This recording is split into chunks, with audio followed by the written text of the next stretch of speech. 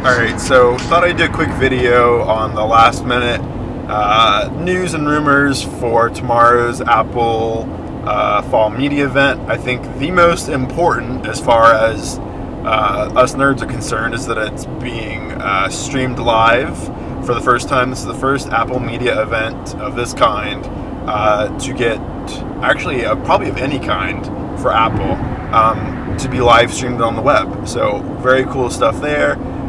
Some fun requirements. You have to have a Mac running Snow Leopard or better with Safari. No Firefox or Chrome only users need apply.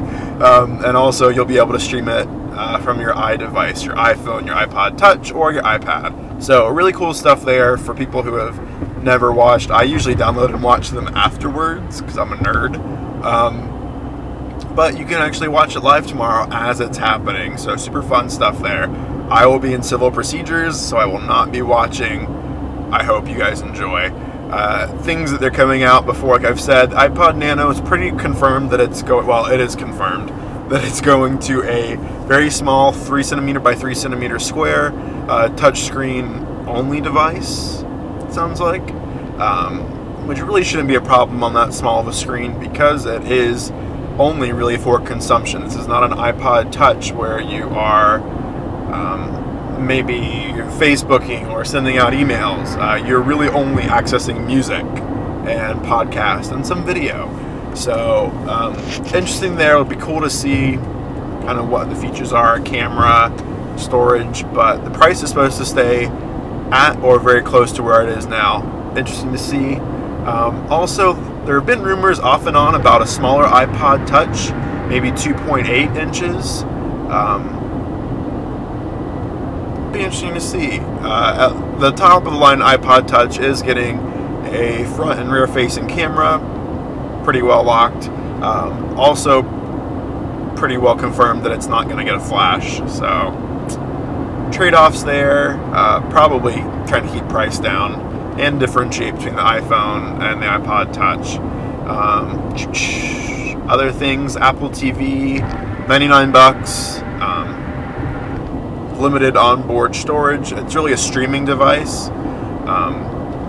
And also content deals. Supposedly Fox and ABC are entering with Apple to do a 6-month kind of experiment. Basically, Apple's going to subsidize part of the cost of the TV episodes and offer them for 48-hour rentals for 99 cents an episode. So cool little content deal there. Hopefully it goes well. Also some iTunes stuff. iTunes is supposed to get maybe a minor revamp, probably aesthetics. I haven't heard anything about iTunes 10.0, so probably nothing huge. Also the extension of iTunes previews. When you click on that little play button next to a song you want to buy and it plays a preview. Currently it's 30 seconds. It's going to be expanded to 60, so you get a better idea of the songs that you want to actually legally buy. And what else? Apple TV. iWork, iLife may get an update, may not. Who knows? They're definitely overdue because I'm still rocking iLife 09 and that's the most current version. But yeah, maybe an update to MobileMe. There had been rumors about a free version of the service.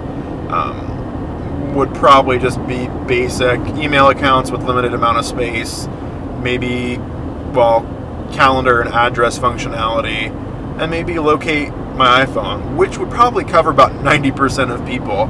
I use MobileMe for hosting my small personal website, but I think most people would get by with a version that did without, you know, tons and tons of gigabytes worth of server space.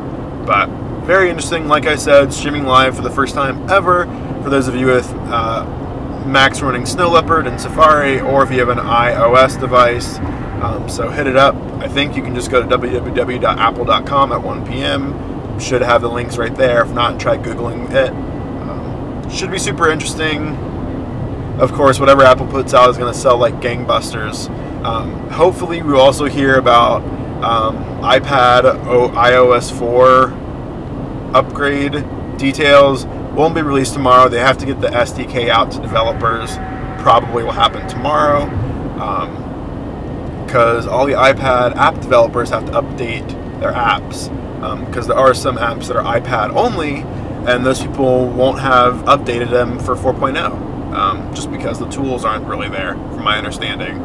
And also, hopefully, we may hear about a manufacturing change to the iPhone 4. It's kind of been reported from, I think, Mexican and Australian telcos that a hardware fix is coming. They are going to do something to slightly alter the design. Maybe we'll finally hear about a proximity sensor fix. I know my iPhone 4, if I'm on a phone call, there's a better than not chance that when I look at the phone, my cheek will have activated an app or done something. It's really a iPhone 4 specific. Maybe they just need to tune the proximity sensor.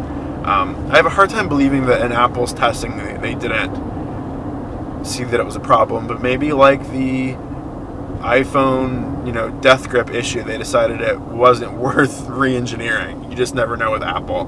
They're very secretive and they don't always act logically. But anyways, so fun event ahead. I won't be watching it. I will be reading about it and watching the recorded video, and I'll post a fun video after that. So hope you guys enjoy. I'll talk to you later.